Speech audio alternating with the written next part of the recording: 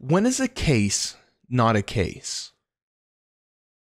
When it's a frame. In January 2022, EVGA announced that they were going to release a special limited edition computer. It was going to have a bespoke carbon fiber frame with a motherboard that was mounted in the air by wires. It was going to have their new upcoming 3090 Ti Kingpin edition. It was going to have their Z690 Kingpin motherboard.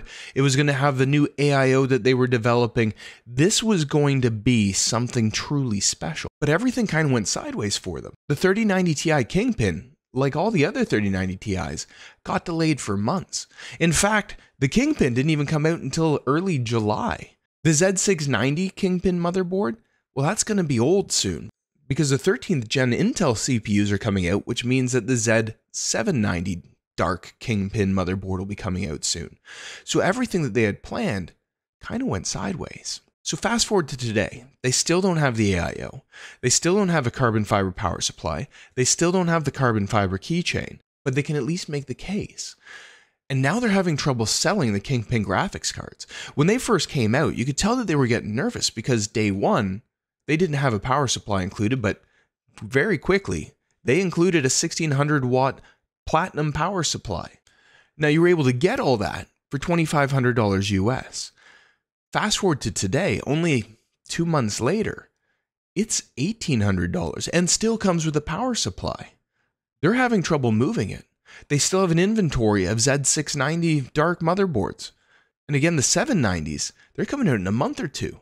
They've got to move inventory, and they're hoping that this frame is the way that they can do it. Now, whether that's true or not, I don't know. But if you look at the bare bones set, it's the only thing I was missing, and I really wanted one. And today we get to unbox it.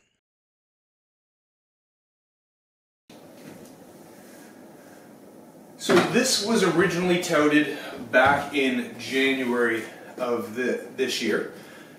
And it was going to be the be-all and end-all case. It was going to come basically with a new AIO that they were working on. And it was going to come with the 3090 Ti and the Kingpin and the Kingpin motherboard, and basically it was going to be the best of all things that EVGA has to offer. However, everything got delayed. Now, with the rapidly declining prices in GPUs, and the fact that the 12th gen of Intel CPUs is being wiped out, they've decided to launch it as a number of packages, 3 packages in fact. Now, the best deals, if you can call it that, because they're not really good deals, are for the packages with more stuff. The bare bones, which has a lot of the components, and I can probably throw it on the screen over here somewhere. It's most of a computer. The problem is, I bought most of the parts already. In fact, I have all of it. So the question was, do I get this last part? And the answer was yes. Forgive this terrible setup with the light and probably terrible audio, but we make do. So let's get the unboxing underway. We'll get this garbage out of here. So I'll give them credit. While the box isn't fancy, it seems to have everything that's necessary to successfully and safely get this from the United States up to here in Canada. So, there. So, in here we have the actual case frame thing. And I imagine in here we have some of the accessories. So they have their usual EVGA tape. Hello, peeve. This is my pet peeve. So we have the tape. Now, I like the embossing here, so it's a little bit, not embossed, whatever the opposite of embossed is. EVGA logo. Open this up. Okay, so what we have here, nicely packaged, at least presented, in a lot of cardboard. So I respect the fact that where they could, they went with cardboard. So these are going to be the feet. We got 4 feet for the computer. So it's a little bit rubberized and then plastic, You can see here that it is the feed. Okay, so we'll put that to the side.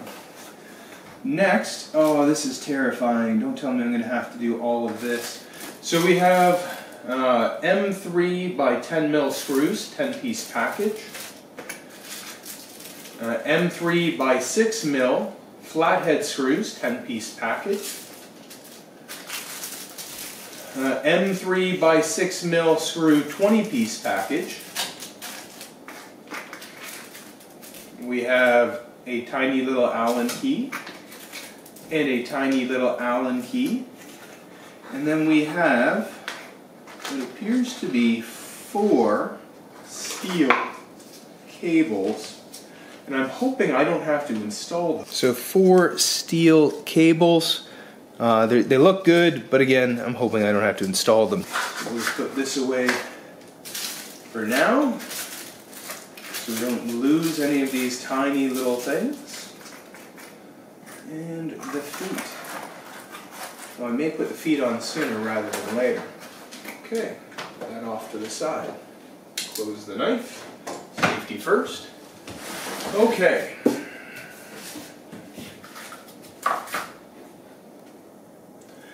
So inside the box, we have a nice tightly packed with foam. So we're just going to put it down on the floor, so it's a little bit easier to pick up onto my kitchen table. So we have some really robust foam, probably about 5 inches thick. Nice and firm. Nothing's going to be impacting that, pardon the pun. Make sure we're in frame. Okay, and the next part, I think we can just, oh, that's super light.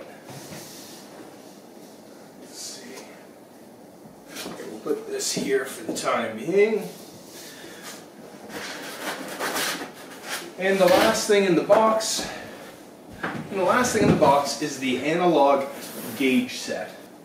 So everything looks nice here. Again, we have the EVGA tape. Okay, let's go through the analog gauge set now. So there's more in it than just that, because we're going to need all of our cables. So what we have here is the PCIe 4.0 X/16 riser cable. Now you'll notice it's a short cable because it's specifically lengthened for this build. This is one of our brackets. This is the rear bracket for doing the 3090 Ti Kingpin install. USB connector, connect in front of the case. HD audio connector. Vertical plate, again, for connecting the GPU. This is the front panel connector. This is going to be our USB Type-C extension to connect the motherboard to the front of the case.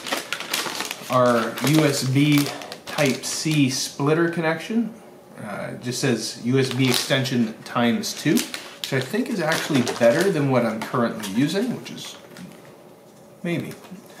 And then this looks to be a grommet for the vertical, this is the vertical cushion for the case. So we open up the next step here, nice fold out. We have our build guide, and that is what we're here for, the analog gauge cluster. So let's see here. So let's see. So the actual gauge cluster itself, well protected, looks to be actually super high quality. It's got some weight to it. This might weigh as much as the case itself. Let's move this over here. So in here we have the USB 2.0, headphone jack, microphone jack, reset button Type-C, EVGA power cable.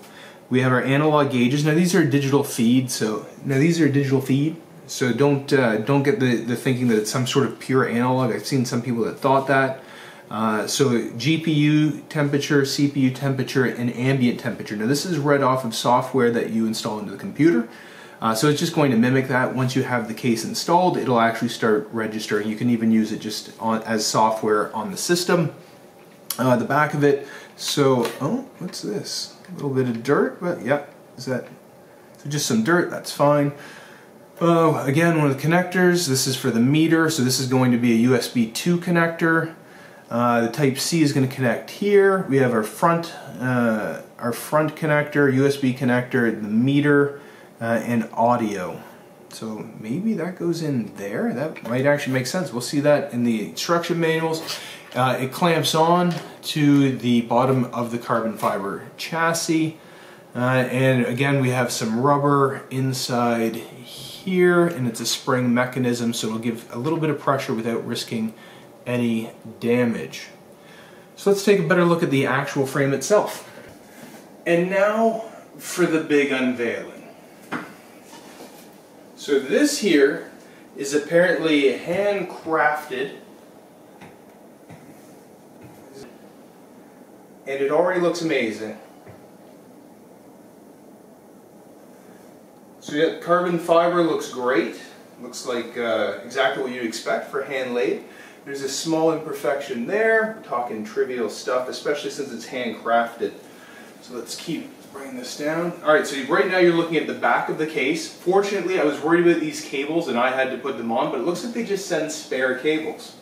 Because this is all put together. Or at least pretty close to it. So these, okay, so we're going to do some measurements because I think I might be able to do this as a push-pull configuration. At least that's the hope. That would be good. Now, take it all the way out here. Actually, I have a good idea. We're going to put it in here for now. So let's get this all untwined. Actually, maybe I won't.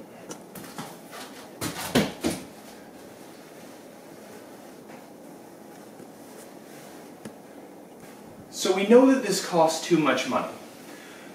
But what do you get for too much money? Not a lot of case. There's obviously no glass panels. This is an open air case. But this is the first chance I've had to actually see how it's going to look. If you look at any of the photos, they made no sense, or the renderings. So what do we have as far as construction goes? We have the carbon fiber frame. These brackets are made out of metal, and these are what we're going to mount the AIO's radiator to for the 3090 Ti Kingpin. Again, it looks like there might be enough room for push-pull configuration, but we're still going to have to get cables around, so we're going to have to see about that. The top, again, looks like it might have enough space, but until we have an opportunity to actually measure it out and mount up, we're not going to know for sure. So this is metal. This is metal. These appear to be a hard plastic that holds it in place, so they're just screwed in with an Allen key. This bracket back here, is where we're going to hook up our 1600 watt EVGA power supply. So it'll rest in. There's a couple screw points back here for it to get screwed into.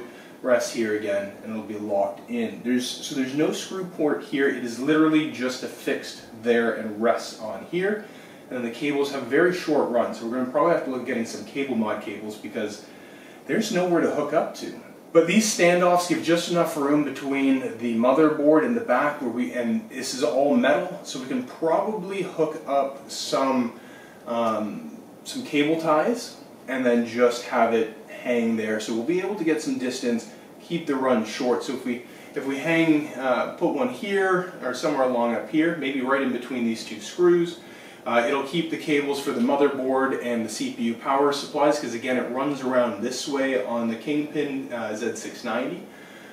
So it should be able to keep a fairly short run. The cables for the Kingpin, are you coming back to help again, Pete?